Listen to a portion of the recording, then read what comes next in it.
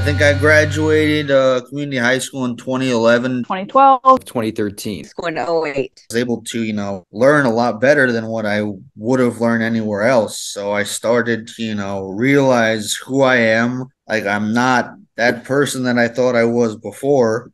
And my grades, started to climb. In the public schools, I remember hearing a teacher say that I was never going to learn how to write. I thought they were telling me that, like, they were telling me my fortune, like, this will never be a thing for you. And then going into community school, I found out that that was not the case.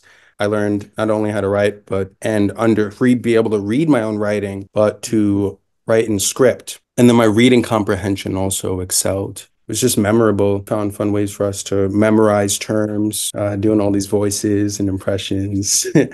To me, I took that as a sign that I can accept myself for who I am and however I want to express myself naturally. I'm from the city. I'm from Manhattan. I made my way all the way to New Jersey. I commuted every day. Also have lifetime friends because of the community that you guys provided for us. And it was by far the best experience. Made each teaching plan individualized, which is unlike any other. We asked my husband, he also has dyslexia, and he went to public school his entire career and didn't get the right services. So I've seen firsthand the difference between getting the right accommodations and getting the wrong accommodations. This was incredible. We're getting a lot of great feedback. Thank everyone for listening.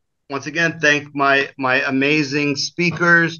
You see it here. You see it. What has happened here, and there's many more stories too. So thank you for tuning in.